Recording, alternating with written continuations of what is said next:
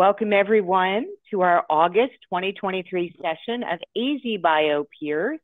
And we are thrilled today to expand knowledge by sharing with members of the community, by members of the community here in Arizona on the things that help grow great bioscience companies. With that, I would like to introduce you to Dylan P. Dylan is our newest PhD team member at AZBio. Congratulations, Dylan. He will tell you a little bit about what he got his PhD in as he introduces our program today. And with that, I'm going to turn it over to Dylan, and here we go. Thank you, Joan, and thank you everyone for being here. So I'm Dylan P.A. My research focus was in behavioral neuroscience. I researched how stress and different hormones impact the brain and use it as a model for depression. And today I'm going to be introducing Adrianne Pearson. Adrianne is an environmental health and safety specialist and owner of EHS. And we're going to get to learn a lot about the importance of environmental health and safety and really when we should really be considering these things with our companies. Thank you, Adrianne. Excellent. Thank you, Dylan. Hello, everyone. Thank you so much for having me here, Joan and Dylan and AZBio. Really excited to be here. I've got a lot of content to cover, and I'm just so excited to have the opportunity to just be here in front of you.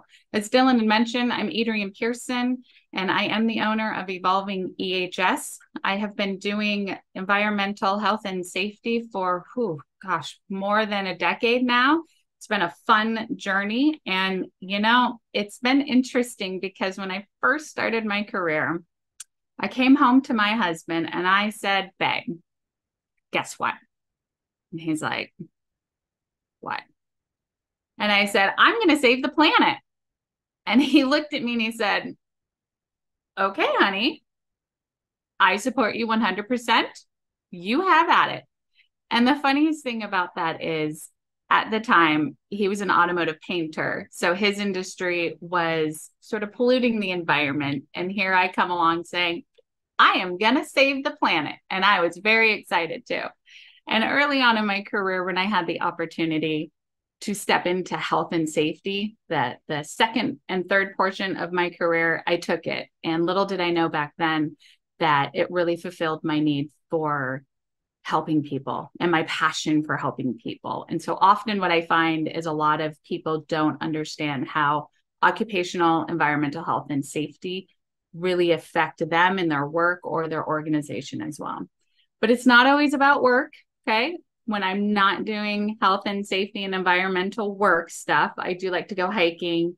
I'm teaching myself how to play the ukulele, and one of these days, hopefully I'll sing and play in front of an audience. So with that, I'll get started. Most of the time when I introduce myself, people ask me, hey, Adrianne, what is it that you do? And I say, oh, I help organizations with their occupational environmental health and safety. And half of them look at me like I have a horn coming out of the middle of my forehead because they get lost when I say occupational environmental health. And then when I get to safety, they're like, oh, okay, I know what you do now. Okay, safety, which is good.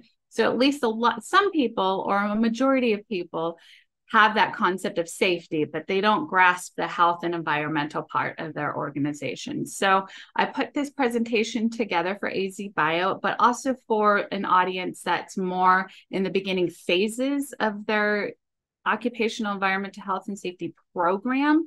And hopefully for those who are a little bit further along, you'll stick around and you'll be able to get a nugget or two from this presentation.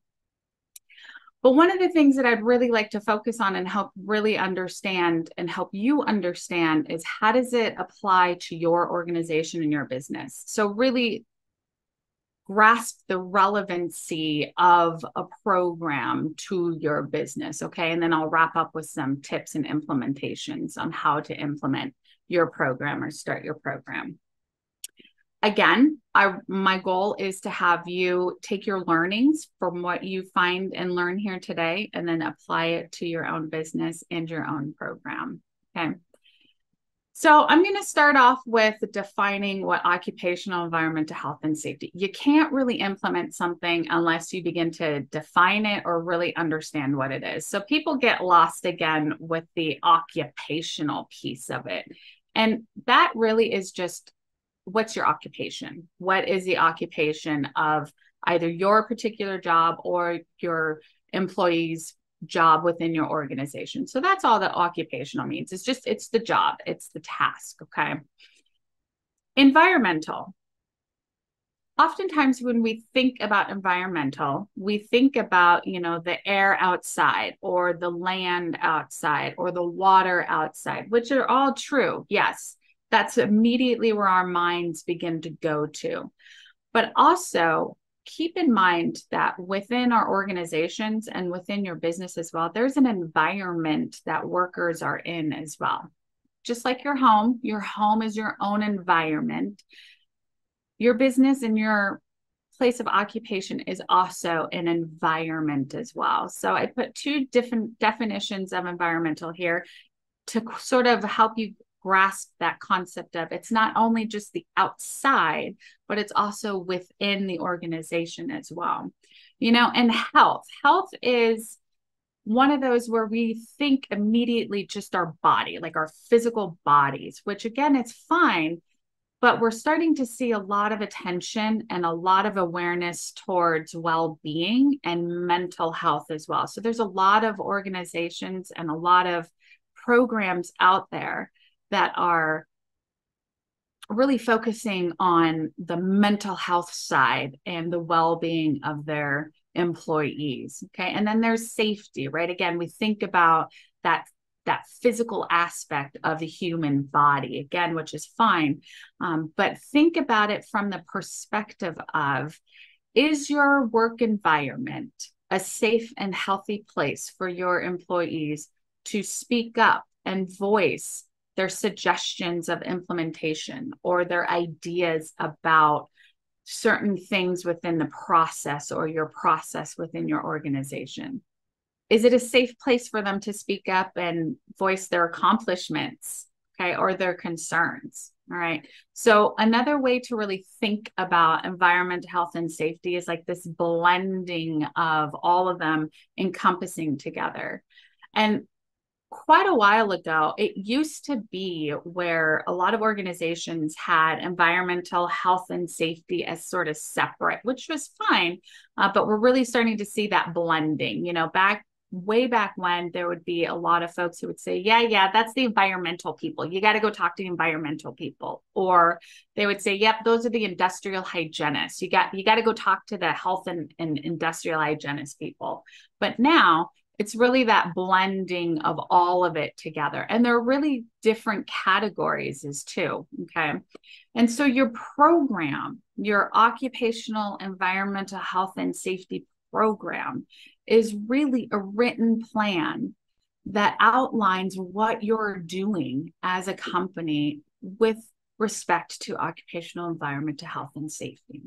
Okay, so it's really important that what you say you're doing, you're actually implementing it and doing it out on the floor or out on the work environment. Okay, so it's also not only a plan and your organization's plan of what you're doing, it can also align with your business continuity plan. That's another big area where a lot of focus and attention is popping up. Your business occupation, or excuse me, your business continuity plan, your occupational environmental health and safety plan could align with that, all right, or even be implemented in that. And for those who don't know what that plan is, it's really just a plan to help you plan for when crisis strikes, right? We just got done with a global pandemic. Supply chain issues are happening all over the place, or especially during the pandemic, right? So it's a plan for where you protect your assets and you allow them to function quickly or even get up and going when disaster strikes. Okay. Another way to think about it is your plan is really just based on what is it that you do as a business? What are the tasks that need to transpire to do what you do as a business? And then what are the employees exposed to during doing those tasks? Okay. And oftentimes what I find is a lot of employees come from different organizations, right? They come with a different experience, and they're coming with some sort of knowledge base or experience within a different organization that has a plan already in place, okay? So keep that in mind as you're developing your plan or as you're updating your plan. Your written plan should be available to employees, readily available to them, and it should be updated and reviewed periodically. It should reflect exactly what you're doing as a business. As you add new things to your business or subtract things, your plan should really reflect that as well, okay? And again, what I've often find in my experience is when an organization has a plan in place and is implementing that plan, they're able to help retain top talent a bit better, because that's communicating to potential employees, hey, we know what these hazards are that you're exposed to. We're on top of figuring out how to protect you from those hazards. And we have a plan in place for when your exposure to that hazard or whatever it is within your job. So it really is just an organization. It really helps drive that you're being pretty organized with having your written plan. Okay. So there's various elements to an occupational environmental health and safety plan. This is not an all-encompassing list, okay? So I pulled some of these elements of what a program should look like based on who I thought was mostly going to be on this call. And I'm suspecting a lot of folks here on this call are in their startups, their small businesses, they're in research laboratory settings. So again, it's not an all-encompassing, but it's a starting point to get you to grasp what should be in your written plan. And starting with injury and illness. If an employee is injured, what do they do? Who do they go to? Who do they report that to? Where do they go if they need medical attention? And one other thing I should mention about your written plan is not only should it reflect on what you do, but it also should outline and specify who's responsible for doing what within your organization as it comes to health and safety. So your plan should spell out, if an employee is injured, who do they report that to? And where do they go to get medical attention? Okay, so most of you who are in R&D or laboratory settings, you do need to have a chemical hygiene plan. Really what that plan is really focused on are the hazardous chemicals that are needed to do your business or whatever project you're working on, okay? So even those who aren't in a laboratory setting, but you still have chemicals that you need for whatever plethora of reasons, you still need to have some sort of chemical management. You know, employees have the right to know what chemicals they are exposed to. And within that, they need to be able to know exactly where safety data sheets, way back when they used to be called MSDSs, material safety data sheets, but now they're called safety data sheets. And so every chemical should come with a safety data sheet, and those should be readily available to employees as well, okay? Heat illness, injury, and prevention. This is a big one that's on the horizon. And in fact, OSHA's getting ready to establish some federal standards on a heat illness and injury. And it's they're not only looking at it from an outdoor perspective, but they're also looking at it from an indoor perspective. And I'm mentioning that here because there are some organizations that maybe have a clean room of some sort or some area where employees need to suit up, okay? And they need to wear certain attire to enter that room, which is fine. But keep in mind what happens when that AC or your HVAC system's not working properly or it goes down. Okay, so having an awareness of heat illness symptoms is drastically important in understanding what do you do in that situation, or how do we approach that when our employees are exposed to heat illness symptoms. Okay, machine guarding and lockout tagout. A lot of people don't think that that really applies to them in a laboratory setting, but believe it or not, there are some machines and equipment out there that do expose employees to like rotating parts or any weird gears or some sort. And especially if employees are needing to, like I call it, get into the machine, if they need to get into it somehow to do some sort of maintenance or whatnot.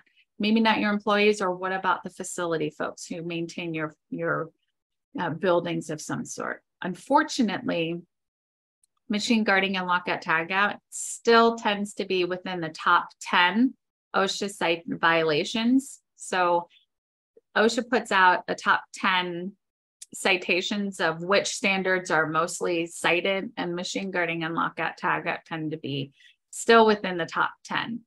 Lockout tagout is both of them sort of go hand in hand, machine guarding and lockout tagout. And with lockout tagout, depending on the equipment and the machine itself, some of them do need to have written specific procedures on what to do when they're locking it out and tagging it out. Okay. Ladder usage. A lot of people seem to think, okay, ladders are just in the construction industry, which is true, but are ladders needed to complete tasks or to grab something over there that is stored way up high on a shelf or whatnot? We still see fatalities from ladder usage, believe it or not. Personal protective equipment, are those chemicals that you're using or mixing together, do they need nitrile gloves, or do they need some sort of respiratory protection? Okay. And emergency evacuation and response. This is a big one. Unfortunately, we are living in a society where disgruntled people are coming back to workplace and causing workplace violence. We hear this all the time in hospital settings. Another place are, unfortunately, people are just coming back and seeing that the workplace violence is just increasing. Okay. Interesting enough, when you're thinking about your emergency evacuation response for your own facility, think about it not only for your facility, but your neighbors too. In fact, I had an experience early on in my career where I was working with a small mom and pop shop. It was a manufacturing company, and they were located within a light industrial area. Okay. The company did not have a health and safety plan at the time, and we were in the process of updating it and getting it established. What happened was, one day I'm sitting at my desk and my phone rings, and so I answer it, and it literally sounded like a robot on the other end of the phone. And they said, you need to evacuate your building. And of course it was choppy and whatnot. And I kind of looked at the phone and I thought, oh my gosh, what? This is not real. So I literally hung up the phone and just went about my day.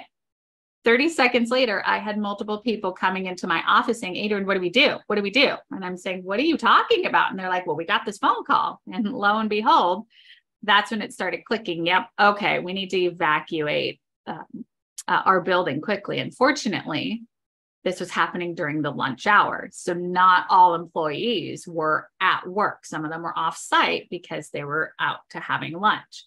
And what ended up happening was, one of our neighbors within a mile radius, it was a recycling place, they had punctured a 55-gallon drum that wasn't labeled.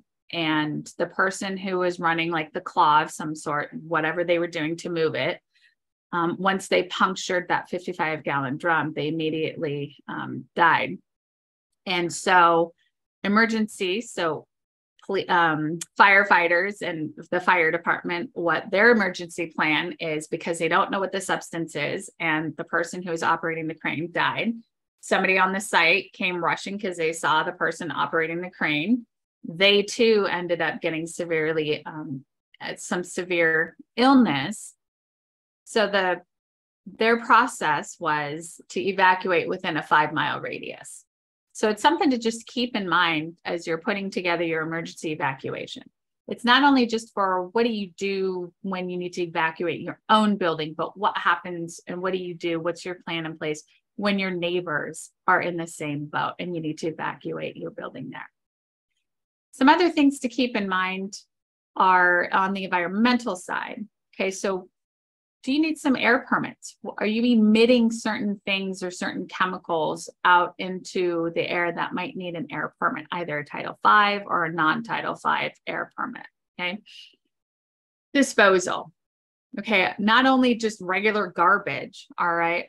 Are there things that within your process that are classified as hazardous waste that you need to take off site and transport it to a facility that's permitted to take your hazardous waste? Okay, some other things to keep in mind with disposal is, do you have computers or batteries or any sort of electronics that you're no longer using anymore? What about your facility and their fluorescent lighting? Okay, do those get changed out? Like, these are some of those things that would need to be part of your disposal. Okay, spill prevention. That's another big one, especially if you've got some chemicals, you get some floor drains within the space that your building has, or the space where the tasks are being taken care of. In fact, one time, one of our sites had a hydraulic oil leak with it from one of their machines that they were using within their clean room. And unfortunately, they didn't know that the machine was leaking. And so they left for the day and came back, and several gallons of hydraulic oil was all over the floor and also going into the floor drain. Well, at the time, nobody really paid attention on where that floor drain, one, if they had a floor drain, and two, where that floor drain went. So unfortunately, they also had to work with their local wastewater treatment plant as well, and kind of work through that. But my point is, they were able to clean up the spill as quickly as they could because they had materials on site. Okay. Another thing to keep in mind too is, do you have vendors coming and going on your site as well? In fact, we had an experience where one of our vendors came on site. They didn't realize when they were coming onto our site that they had punctured their diesel fuel tank. So as they came on site, were delivering their materials to us, their diesel fuel was leaking right on our site. And again, at this point, nobody knew that there were dry wells within their parking lot. So they were scrambling quickly to try to clean up because they weren't prepared on a spill outside of their facility. Okay. Stormwater. Stormwater is another one. We don't get a lot of rain here, although we do sometimes when it does. Wow, it really rains here. So stormwater is the concept of, what is floating on stormwater outside. Okay. So your parking lots, your roofs, things like that. Are you storing chemicals outside that are uncovered, or are you storing maybe some hazardous waste outside too, or garbage outside as well? Okay, so having a stormwater plan in place for your site as well is pretty important. I put shipping hazardous materials and dangerous goods. There are 3 modes of shipping when it comes to shipping. Okay, there's roads and highways. Okay, that's a typical way of transporting either hazardous materials, hazardous waste. There's also air, okay? So airplane, and then there's maritime or boat, all right? I've seen a lot of places where if they have one facility in one state, they have another facility in another state, they're trying to save money. So one facility in one state will purchase a chemical or something, realize, oh, I don't need it, or I'm done using it, but their other facility in a different state need it. So they'll just go ahead and ship it. And of course, typically it always ends up being, well, I have to get it there within 2 days. So that tends to be air. Okay. So keep in mind are you shipping things with batteries, equipment with batteries? And you would be surprised on how many things classify as either a hazardous material or dangerous goods. Dangerous goods is really more for air. So second day air. or excuse me, not just second day air, but just airplane in general. And things can still be shipped on passenger airplanes as well as cargo airplanes too, okay? Main reason why having an EHS written program is important, because firefighting is pretty stressful, okay?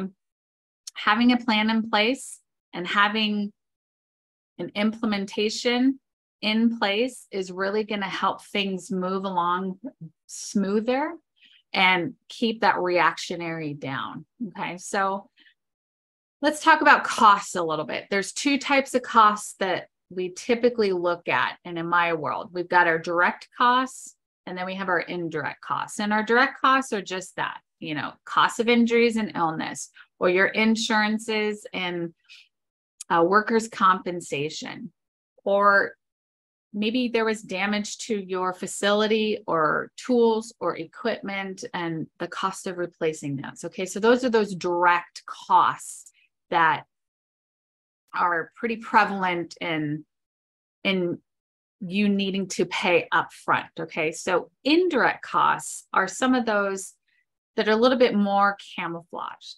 All right, and I put time because I haven't found a really good, clean way of capturing time, but also time is one of those that not only is it a commodity, but it's really hard to grasp. How much time does it take to do something? I often pick on Bubba and Dottie, so my apologies if there is a Dottie or a Bubba here, but early on in my career, and I was working with Dottie, loved working with Dottie. She was a sweet gal, new in her career. She was an admin assistant, and she was very excited about her job and really just wanted to do a good job. And one day, one of her tasks was really to enter a lot of data into systems, right? Into either an Excel spreadsheet or some sort of system that the organization had that was collecting data. And what ended up happening was the system that was in place was very manual. So what they would do is they would print out forms or whatnot for people to fill out, okay, written by hand. And if you didn't get it to Dottie in time, well, then it sort of stacked up. And one day she got about 12 of these reports that she had to enter in. And I asked her, hey, Dottie, how long does it take you to enter all the information, like one of these reports into this? And she was like, well, maybe about 10 minutes. And I thought, okay, 10 minutes. Tell me why it takes about 10 minutes to enter this one report into this data. And so she was explaining to me, one, it's really hard to read people's handwritings. Two, she might have to go track someone down, ask them what did they mean or clarify something. And three, it was just a lot of manual labor. And so it took her 2 hours to enter 12 reports. And I thought, wow, 2 hours just to enter 12 reports. And that's just an example of sometimes we just don't grasp how long something takes, or we have a really good idea in implementing something, right? But we're not thinking about, well, how long does it actually take somebody to enter all this information?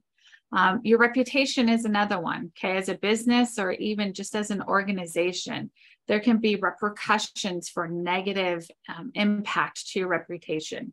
Lost production, training, especially if somebody has been injured. You know, it takes a lot of time to retrain someone or get somebody on board that was replacing somebody who's injured or is out on days away because of an injury. Investigating that incident of an injury, again, that takes some time, okay? And employee morale can really decline.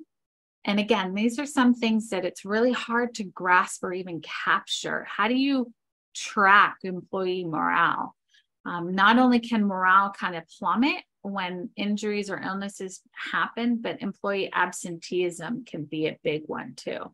And then what ends up happening is when employee absenteeism, when you don't have a full team, you know, that stretches other employees because the work's got to go somewhere else, right? That work's got to go on to somebody else's plate. And then, that record keeping, again, writing and tracking and making sure all the information has been captured. And those, again, take some time. And, unfortunately, we live in a time where, social media is just readily at our fingertips. Everybody's got cameras, everybody's got phones on them.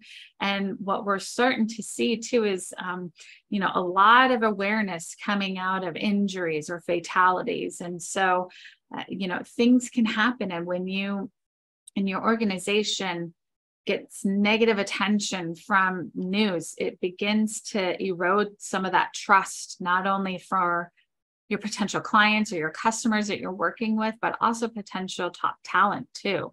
They are paying attention to organizations. So it's really, really difficult to kind of come back and to rebuild that trust when you've been negatively impacted in the news. So let's take a little bit deeper dive into some of those costs.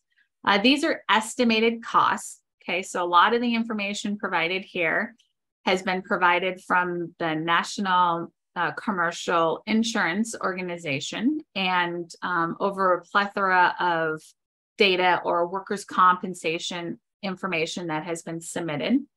And as an example, okay, a back strain can be anything from a twisting movements or repetitive motions or pushing or pulling. Somebody's grabbing that box off of that truck from that delivery truck, or somebody needs to grab something over here, or somebody needs to push something over there. Okay.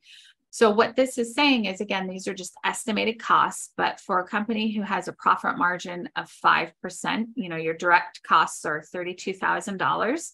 Your indirect costs can be about $35,000. And so it'll take you about $705,000 in sales to just cover your indirect costs, just for one back strain.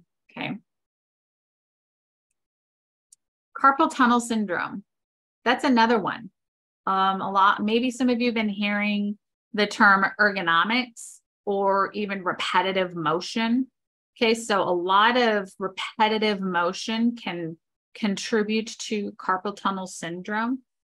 A lot of people like to think carpal tunnel syndrome is really just for people who work heavily at a computer for long periods of time, but that's not always the case.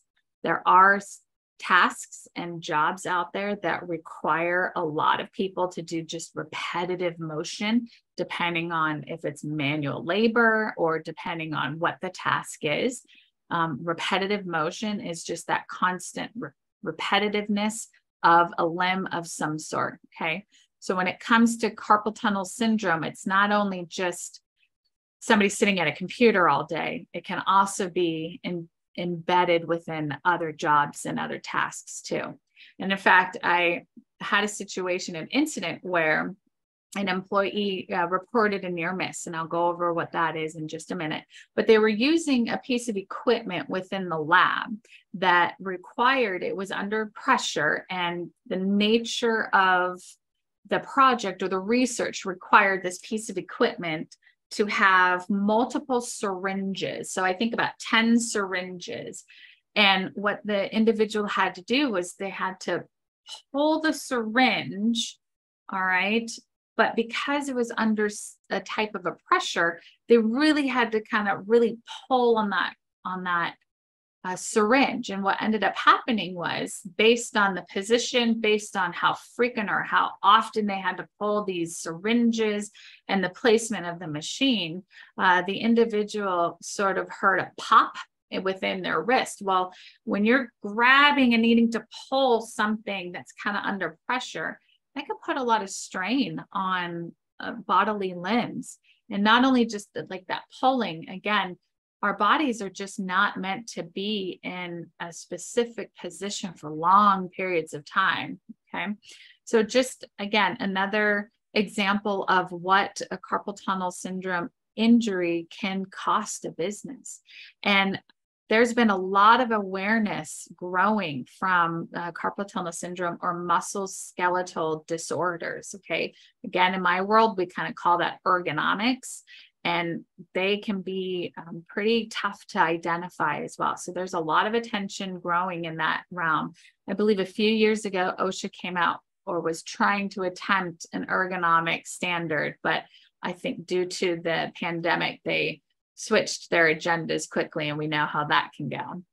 Lacerations, okay, I've seen a lot where a lot of laboratories or even just different industries as well, they love to use these razor blades, right? For a plethora of reasons. Razor blades are great. They're small, they precisely cut, and they are just fantastic. But what ends up happening is they're really sharp, right? And oftentimes on one end of a razor, that's the part where you want to pick up. And then the other end of the razor is the razor part.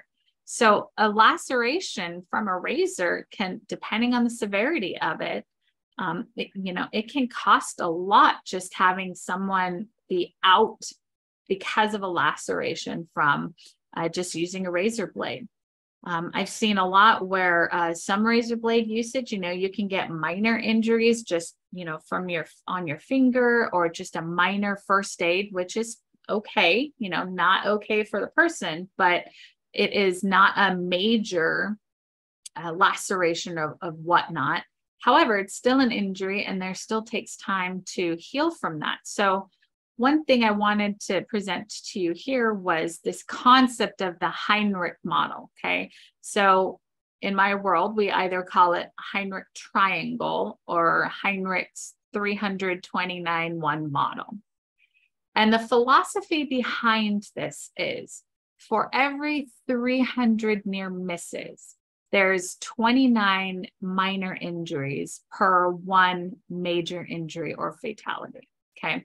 So near misses are those where, how many times have you personally within your work environment had said, whew, that was close, right? But you kept that to yourself and you didn't inform someone. So the idea behind this one is this: for every 300 reported near misses, there's 29 minor injuries per one major injury. And where this model came from was Herbert Heinrich during the 30s came up with a study that resulted in this model here. And he was an assistant superintendent to the insurance company. And he was just baffled at how many major injuries were transpiring. So he did a whole study taking data that the insurances had collected over the years when it came to workplace injuries, and came up with this model. And today, this model has been studied extensively over decades, and they are saying that it is one of the basis. This model is a basis for behavioral safety, which is another big up and coming thing that in my world is gaining a lot of traction. It's that behavior within the work environment of the employees, okay? So let's talk a little bit about other costs or direct costs.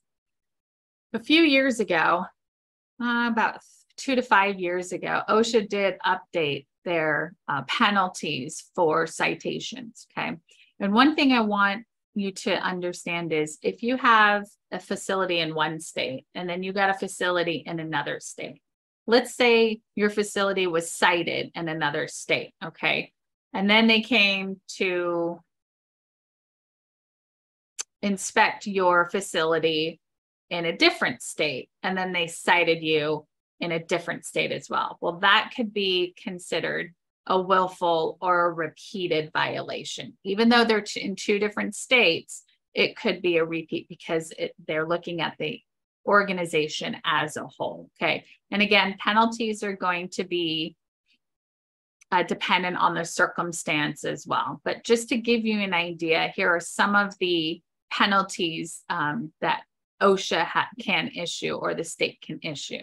And on the environmental side, okay, Within the hazardous waste program, this is not an all-encompassing list either, but I pulled some that maybe are more typical within laboratory settings or other settings for folks who would be on this call here. And oftentimes what I've found is some people who don't recognize they're creating or have hazardous waste, especially if they're mixing a lot of different chemicals for a plethora of reasons, what they'll try to do is they'll try to treat that waste so that they can on site, so that they can avoid taking it off site. So there's a penalty for that, and it could be up to $50,000 per day. Okay. Another one is transporting your hazardous waste offsite without a manifest, and even bigger, having people sign that manifest that aren't properly trained. Okay. In the land of hazardous waste, there's various rigorous training that people need to go through and to stay current on to sign that manifest. All right. And one thing I want to really drive home to you guys is in the land and in the world of hazardous waste, it's cradle to grave.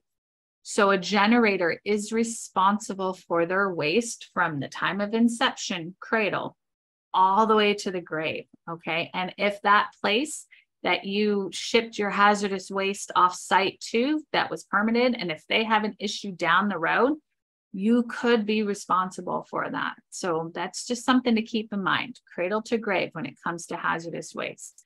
Clean Water Act, this is another area, again, not all encompassing list of all violations, but more applicable to some of the folks on this call who are in laboratory settings or R&D settings. A direct discharge could be, you're directly discharging to a surface water of the state.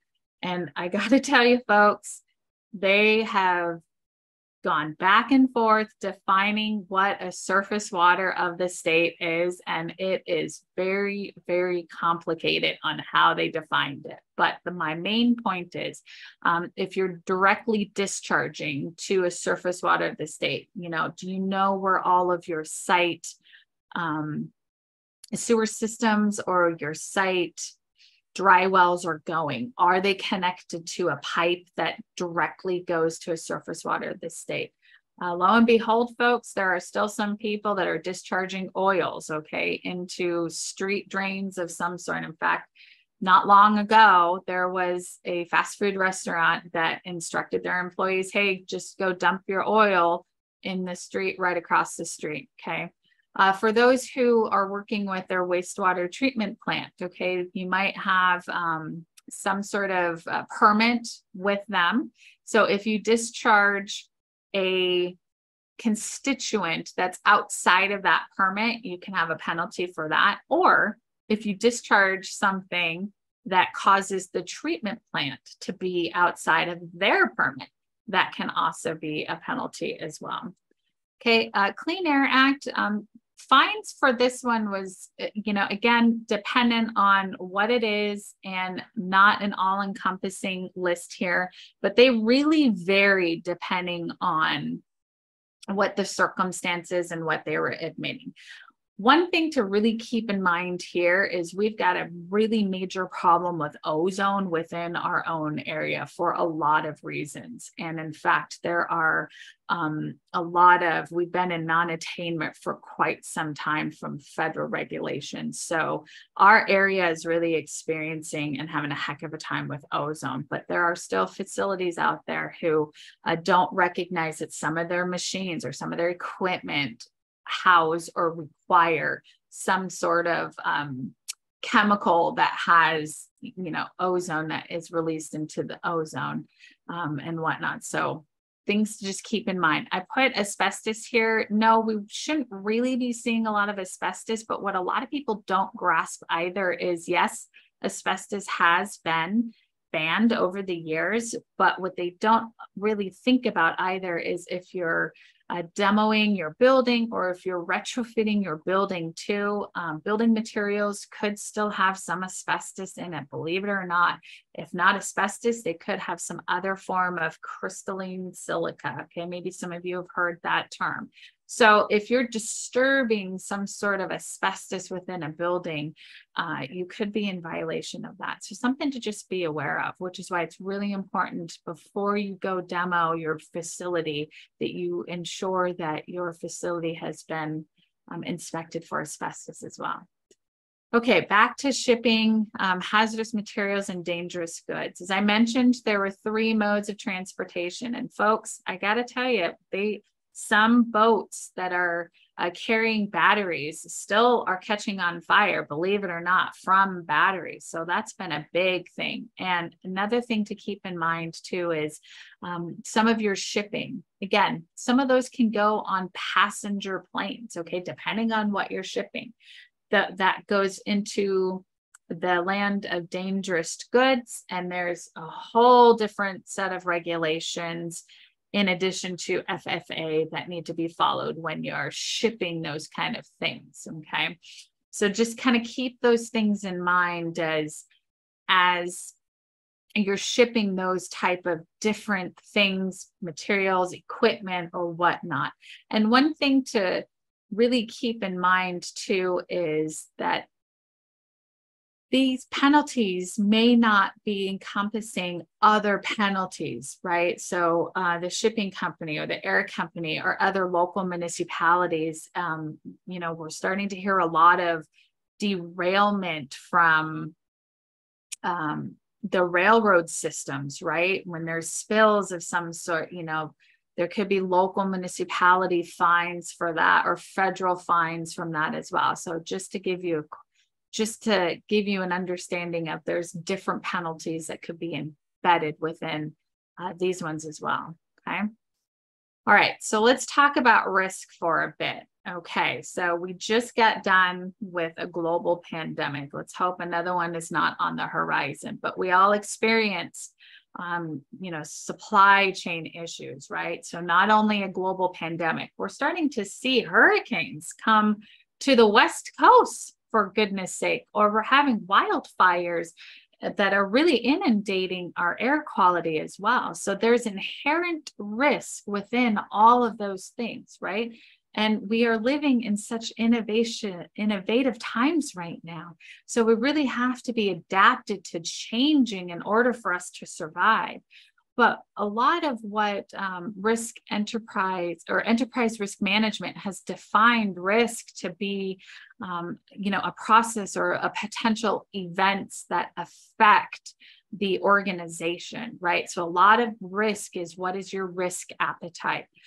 Other organizations like ISO or ANSI standards that health and safety professionals use as well, they define risk similarly, but a little bit different. Again, it's just that business risk. It's that all-encompassing aspect of your business. So one way to sort of think about it too is just this whole encompassing of creation and protection of value. Okay, what is your value within your organization? And organizations should sit down and define what that value is, define what their risk tolerance or your risk appetite is. So in my world, really what I'm looking at or what we're trying to go after is, what is the likelihood and severity? Okay, so people will often ask me, Adrianne, how safe is that? Or how dangerous is that over there? And I'm going to come back and say, what's your risk? What's the risk involved with it?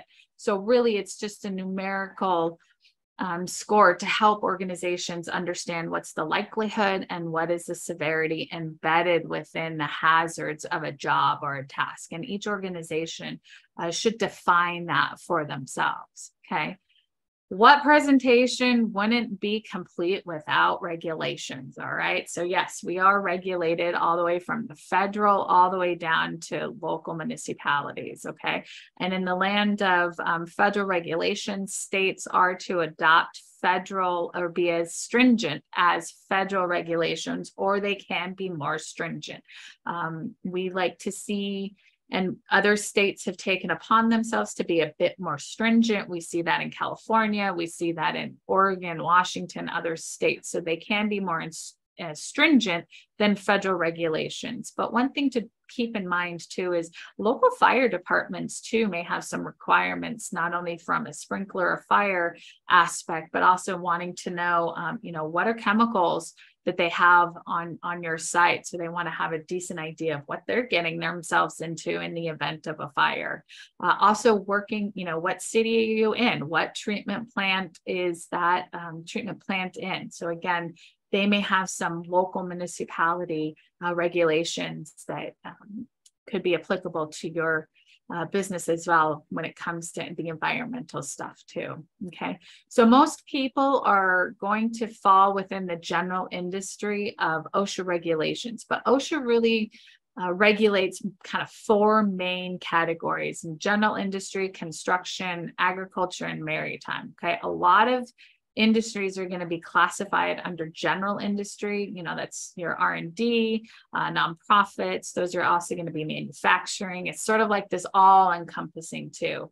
But be aware, even though you may be within a general industry, if you're engaging in some sort of construction, or if your employees are engaging in some sort of construction activities, you can be cited under construction regulations. We're starting to see a lot of litigations and cases that are in that process too. Okay. From the environmental side, again, not an all-encompassing list, but you've got air programs, air pollution controls, your super funds, emergency planning, community right to know. That's your surplus. That's going back to your hazardous waste or storing large quantities of chemicals on your site too. So maybe some of your facilities have X-ray machines or lasers that deal with radiation. So there are regulations pertaining to that. Okay. Hopefully I didn't rain too much on your Cheerios, all right? And if you're feeling this way, take a deep breath. We'll get through this one, okay? So let's talk about a starting point for you. Now that I've rained on your Cheerios, and you're thinking, oh my God, Adrianne, I got a lot of stuff to do. Where do I even begin? Okay. One thing is that I suggest to a lot of organizations is start an EHS steering committee. Okay. Some states require organizations to have a safety committee. A lot of people like to call it a safety committee. It doesn't have to be called a safety committee. It doesn't have to be a ton of people on it. But establishing a safety committee really helps organizations just kind of divvy up that environmental health and safety stuff among their people. And also when you have folks who are together in terms of from varying different places within the organization, folks on the floor, management, leadership, when they're all coming together, it takes the onus off of just one person, okay? It also demonstrates to employees when a steering committee is established and they have that authority or they've been empowered to, drive certain things or make those decisions within the company. It shows employees that the organization is really caring about their employees, okay? Another thing to keep in mind is evaluate your jobs and associated tasks. So, right, what are those hazards that are involved with those tasks? Really understand your risks, okay? Identify, acknowledge what those risks are that are embedded within those job tasks. Involve your employees. Ask for their feedback. Ask for their suggestions. Some of the low-hanging fruit that I see are postings. So your OSHA logs for those organizations that have 10 employees and more, you do need to be posting your OSHA 300 logs, your OSHA 300A logs in the facility. Oftentimes I see people forget to do that. And again, it's just one of those low-hanging fruits there. If you are cited by the state or OSHA, those citations also need to be posted as well. Labels, especially for those chemicals that are in secondary containments. Those are, again, just some of those low-hanging fruits. Not only chemical labeling, but also are your exits labeled? Are your fire extinguishers labeled as well? So some of those just low-hanging fruits, okay? So a quick few seconds on what's on the horizon. As I mentioned, OSHA is getting ready to establish some health some heat, illness, and injury standards. They're in the beginning phases of that, but while they are working on that, they've also issued a national emphasis program for that. And that really just allows the agency kind of a focus in what they're looking for when they come into your facility. The state of Arizona has also issued a state emphasis for heat, illness, and injury as well. Okay, so these are just some of the things that are coming up on the horizon. Okay, so in conclusion, when you have a written program and you have your standard operating procedures identified and written, it really helps to drive that trust between your employees, and it really shows that you really are understanding what those employees are exposed to, and you have a plan in place to help them. Mitigate your risks. Understand what those risks are. Start there. I mean, yes, especially when you're starting out, you could be very overwhelmed and thinking, oh my gosh, I don't know where to go. How do I even start? Start with your risks. What are your high risks? What are your high hazards that have high risks to them? And when you have employees that they feel good about their job, they feel like they can trust their employer, they feel like they can speak up within their organization, they're going to bring their all and then some. Okay. Take a deep breath. And I leave you with this, folks. I appreciate your time. Thank you so much for having me here. Dylan, Joan, AZBio, thank you. And that concludes my presentation. I got 2 minutes left for some questions. Thank you very much, Adrianne. Yeah, that definitely can really see the scope that is really involved and really how important it is to make sure that you get on this early and keep things organized. Yes. We have a question. Robin? Yeah, I've got one question. First of all, you did a great presentation. I teach a course in lab safety on campus, and Good. you covered everything very well. Thank you. One thing I'm curious about, though, there are several companies that do hazardous waste hauling and removal, and what's the experience been like with startups working with these companies? This is sort of I'm aware of these guys, but I've not worked with them, and so I'm just curious: is it like the Wild West out there? Are there certain companies we should be avoiding or gravitating towards, or something like that? Sure. No, that's a really good question, Robin. I appreciate that question. And in fact, a lot of good organizations out there. You can have really large ones and really small ones too. My experience I have had where a lot of companies, startups, what they'll do is they don't have somebody on site or someone like me working with them. So they don't really know what their hazardous waste is. So they rely heavily on the company that they are transporting their waste off site.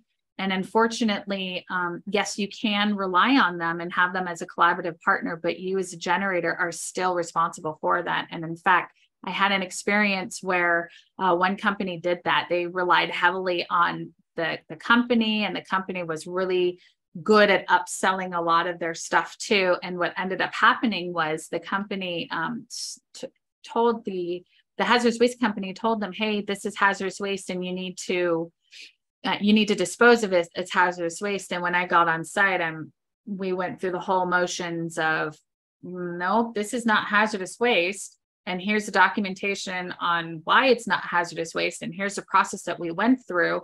Therefore, this is no longer hazardous waste. I mean, why did you even think it was hazardous waste? But a plethora of reasons. So be careful relying so heavily on your hazardous waste transportation services is more what I'm coming at. Yeah. Well, anyway, thank you. You're welcome, Robin. Good question. Thank you for the question. Yes, thank you. And Joan did mention that AZBio members have access to special programs from Clean Harbors. So I think that could be very useful as well.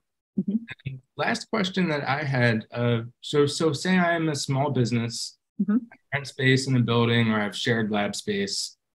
What is my responsibility as a waste generator or really in general with EHS compared to my landlord?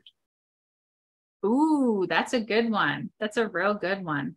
Landlord, see, this is the gray area, right? Landlords got insurances too. A lot of insurances want to understand the risk that not only the facility or the people within the building, but you as a generator, you still have that responsibility, that cradle to grave, right? So you as a generator are still going to be responsible for that.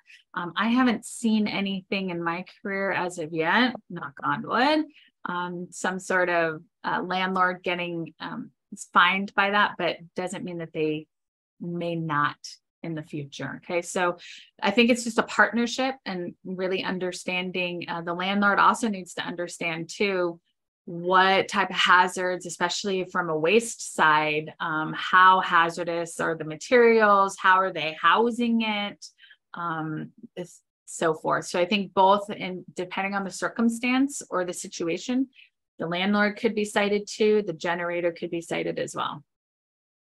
Okay. Yeah, thank you. And I think that brings us right about time. So if there are any parting thoughts, Adrianne? Yes. It's not rocket science. I mean, lo and behold, it feels like a lot. It seems like a lot. You don't have to bite off a lot all at once. Take that time, understand what the tasks are, understand what those hazards are. I am able to help organizations start with implementing their program, help them get up and going, help them with establishing their risk and risk management and things like that. It is doable. And lo and behold, I appreciate the time, the effort. Thank you so much for listening to me. And hopefully you didn't fall asleep while I was moving quickly through my presentation. Yeah, thank you so much. I'm sure everyone was, definitely engaged. Thank you. And reach out anytime if I can be of any assistance or answer any questions. Thank you so much.